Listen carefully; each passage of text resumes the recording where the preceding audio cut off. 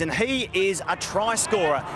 The PNG Flyer was by far the best winger in the New South Wales ISP competition, going close to earning his NRL debut on several occasions. Possessing a lethal combination of size and speed, Ottio caused plenty of problems for opposition defences all season long before succumbing to a knee injury.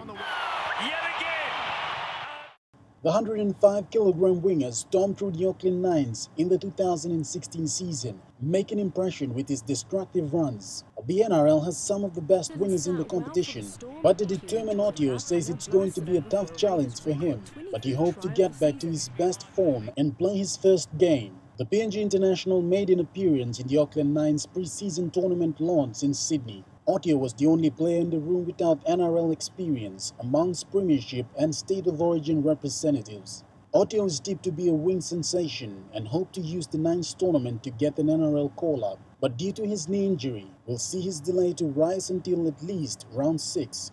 The devastating winger is on modified training duties, slowly making his way back into action, alongside Lachlan Croker, who also tore his anterior cruciate ligament last season. Ottio is likely to miss the Auckland Nines, but says he's willing to be patient and work hard to get that chance. And when it happens, he will take it with both hands. The Flyer won the Winger of the Year award in the New South Wales Cup competition. Despite not being able to complete the season, he stamped himself as a try-scoring freak and made 22 line breaks and 99 tackle busts. Ottio could return to action likely midway through the year. Now Baptiste threads his way around the ruck and crashing through the ball. Shane Savoya, National EMTV Sports.